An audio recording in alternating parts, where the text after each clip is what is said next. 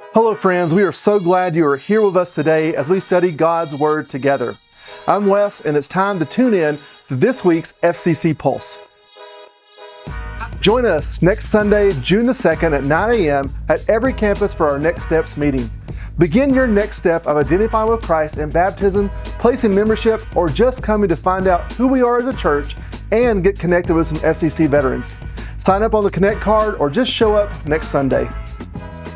The Team Bash is next Sunday and you don't want to miss it.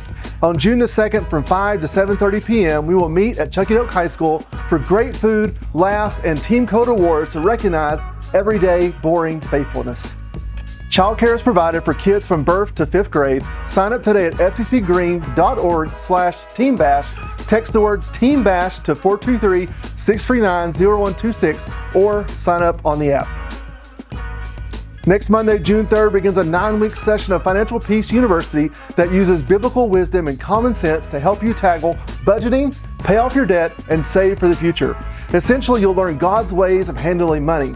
Sign up individually or as a couple today at fccgreen.org/financialpeace.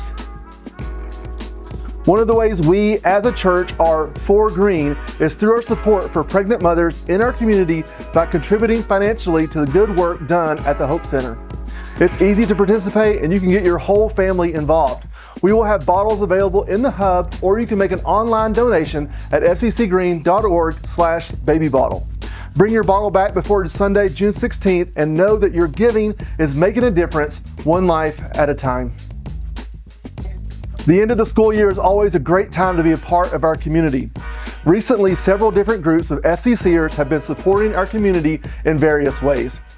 They have provided meals for both teachers and students at different events, helped with parking and assisted with setting up tech and sound for graduations, among other things. You can read all about the ways FCC has been for green on the app. We want to stay connected with you, and the best way to do that is to fill out the Connect card, drop it into the bucket when it passes, share your prayer requests and comments, ask questions, and take your next step. Well, that wraps up this week's FCC Pulse. To keep up with all the latest news at FCC, go to Pulse on the app.